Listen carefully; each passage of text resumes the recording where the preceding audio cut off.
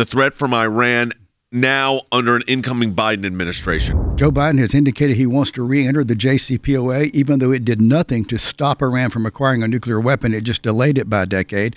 Iran continues on their nuclear weapons program, unabated. What is going to happen if we don't do something is the most dangerous weapon in the world will be in the hands of the most dangerous country in the world. The people in Iran are religious supremacists who believe in an apocalyptic vision of how the world should proceed. They believe that they are the chosen people to bring this about. And the Trump administration was very wise in getting out of that agreement, cutting off their funding. So now they're in a very bad place economically. The Gulf states and the other Arab nations, they realize that Iran is a threat to their national security, to their existence. That's why they've been so open to making peace with Israel.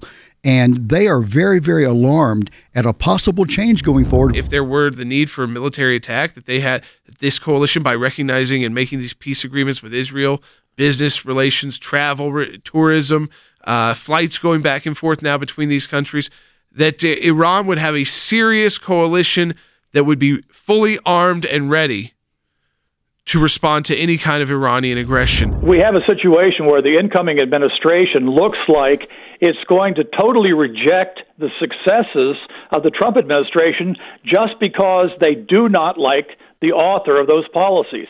They're not looking at the success. We are going to have to be ready for the attempt to dismantle that, because I will tell you that those Gulf state leaders, they're going to be very weary of now these agreements if they don't get what they were supposed to out of it, like F-35s ultimately delivered at certain standpoints, because they've got advisors on the Biden side saying, well, maybe we shouldn't send those. Remember, Iran is a hegemonic power. They look back that they were once the Persian Empire, and they want to reestablish that as a Shiite Persian Empire throughout the Middle East. And Sunni kingdoms in the Middle East are fearful of that. It reminds me of what happened on the Korean Peninsula. We used negotiations and giving them vast amounts of aid, trying to talk North Korea out of acquiring a nuclear weapon. It was an unmitigated disaster, so that today our only recourse on the Korean Peninsula is to warn Kim Jong-il not to use it and to hope that he does not. Do you really want that same kind of situation in the Middle East? With the Ayatollahs? Yeah, because if Iran gets a nuclear weapon, then all options are gone except warning them not to use them, and there is no guarantee that they won't. You're looking at a dramatic shift of policy. A policy that has been working very well for the United States for the last 4 years and culminated, as Jordan said, in these 4 arrangements. But that is about to be shelved. And that's, unfortunately, that never came out during the campaign. No. What was at stake here? Honestly, people were so focused on COVID and domestic policies, and there's been such a calmness to our foreign policy, troop withdrawals in Iraq and Afghanistan, the destruction of ISIS and the caliphate there, and any attempt for them to come back was quickly, being put down. The only thing that has stopped them from destroying Israel is that they don't have the capability to destroy Israel. So, existential means it threatens your existence.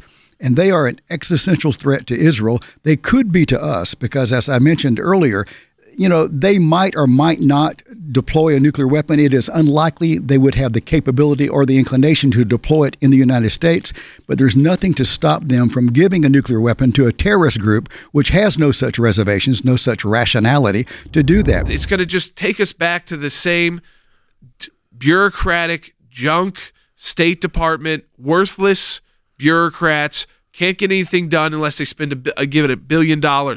So when a Christian pastor gets picked up and is being held, even by a NATO ally like Turkey, they're not going to worry about Joe Biden putting sanctions on them. They're going to just wonder how big of a check can we get from the U.S. government.